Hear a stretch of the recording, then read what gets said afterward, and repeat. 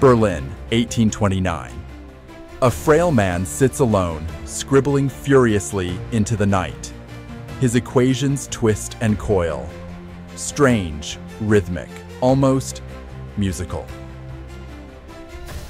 His body is failing, but his mind is racing toward the infinite. His mathematics would one day power quantum physics, engineering, and computer science. Yet few outside mathematics even know his name. This is Carl Gustav Jacob Jacobi, the mathematician who taught us how the world transforms.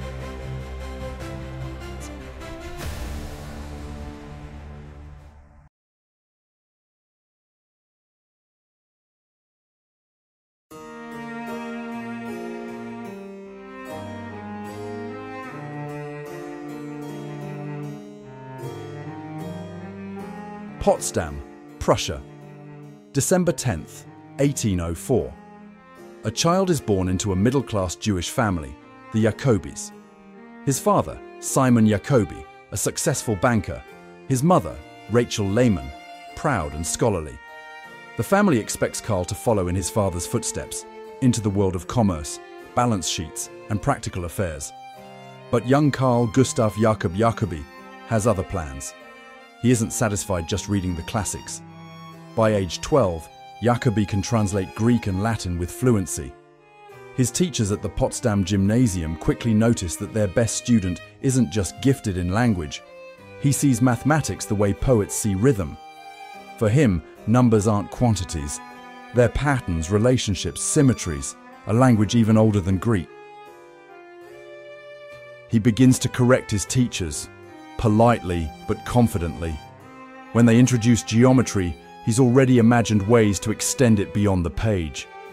At home, he spends nights reconstructing the works of Euclid and Archimedes. He studies algebraic equations that few teenagers could even read, let alone understand. By his mid-teens, Jacobi isn't just learning mathematics.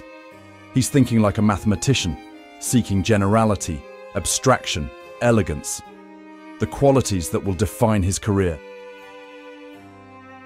At 17, Jacobi enters the University of Berlin, one of Europe's rising centers of science and philosophy. It's the age of enlightenment and revolution, ideas spreading faster than printing presses can handle. Jacobi throws himself into everything: mathematics, philology, philosophy. He studies under Enno Dirksen, a brilliant but rigid mathematician, and befriends August Leopold Kreller, the visionary who will soon found the Journal für die reine und angewandte Mathematik, the first major journal devoted solely to mathematics. Between 1823 and 1825, Jacobi begins writing papers that hint at something new: deep connections between algebraic equations and number theory. His doctoral dissertation, completed in 1825, explores the theory of algebraic equations, a topic that once fascinated Gauss himself. At just 21 years old, he earns his PhD, and within a year, he's lecturing, his blackboard filled edge to edge with formulas and geometric sketches. His lectures are so intense, students say he seems to think faster than he can speak. In 1826, Kreller publishes Jacobi's first papers in his new journal. For the mathematical world, a new name has appeared: C.G.J. Jacobi, and his style is unmistakable. Where others see isolated problems, Jacobi sees universes of structure, families of equations connected by deep symmetry. He's just 22, but already his peers whisper that he might become one of the greats.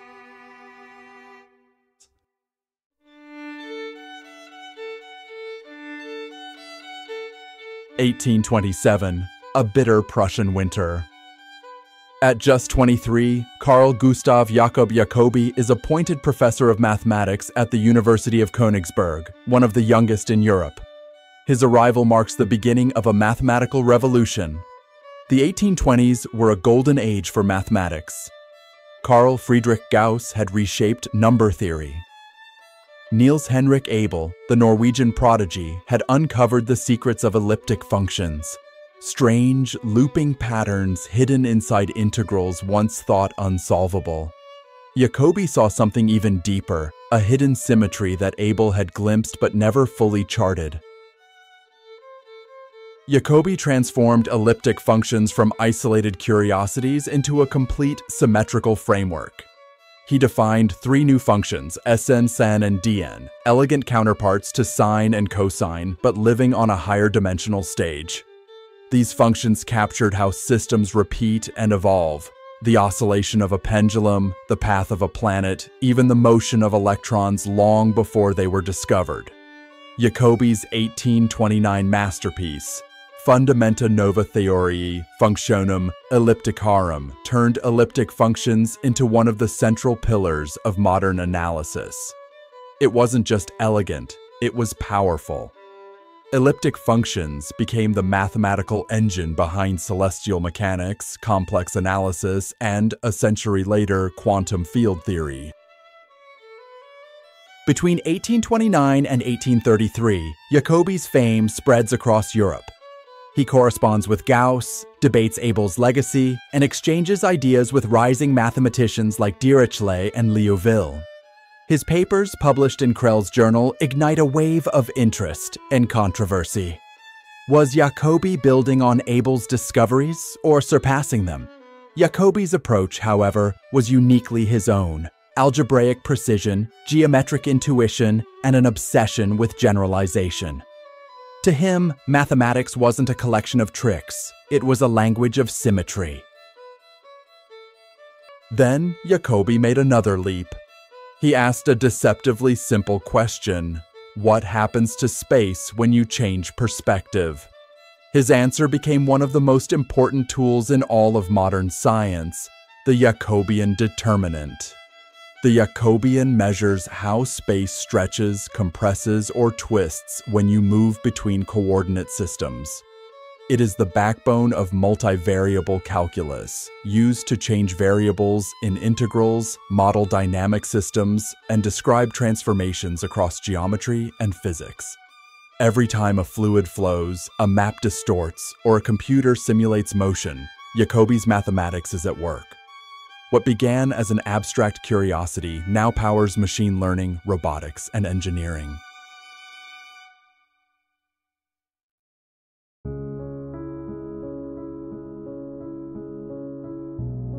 By the mid-1830s, Carl Gustav Jacob Jacobi had already transformed mathematics. Elliptic functions, determinants, number theory, all bore his signature. But now, his attention turned towards something even grander: the laws that govern motion itself. In Ireland, a young genius named William Rowan Hamilton was reimagining mechanics not as forces acting on matter, but as geometry unfolding through time. Between 1834 and 1837, Hamilton introduced his Hamiltonian formulation, a new way to describe motion through energy and coordinates rather than pure force. When Jacobi read Hamilton's papers, he recognized something profound.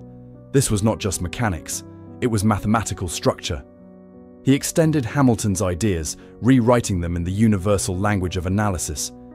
Jacobi developed what would become known as the Hamilton-Jacobi equation, a single, elegant formula capable of describing everything from a falling apple to the orbit of a planet, from a vibrating string to the motion of light. To Jacobi, motion wasn't a series of pushes and pulls. It was geometry in motion, a pattern unfolding in time. His Hamilton-Jacobi equation turned dynamics into geometry, linking energy, position, and momentum as parts of a single mathematical surface. In this view, the universe wasn't a set of separate laws. It was one continuous transformation, a flow of information through space and time. Jacobi had revealed something breathtaking. The same mathematics that governed planets also governed particles. Centuries of physics, compressed into a single equation. A century later, physicists would rediscover Jacobi's insight. In 1926, Erwin Schrödinger derived his famous wave equation, the foundation of quantum mechanics. What he realized, to his astonishment, was that Schrödinger's own equation was a direct descendant of Jacobi's. The mathematics that once described planets now described electrons. The bridge between classical and quantum physics had been written by Jacobi, nearly 100 years before quantum theory even existed. From Schrödinger to Feynman, every theory that treats motion as a wave or a probability flow echoes Jacobi's mathematics. His insights became the invisible backbone of modern physics.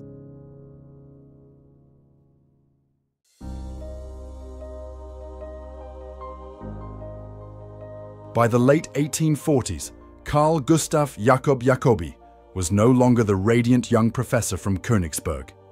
His body was failing, but his mind burned brighter than ever. Decades of relentless calculation had taken their toll. He worked through the night, often forgetting to eat or sleep. To Jacobi, mathematics wasn't a profession, it was existence itself.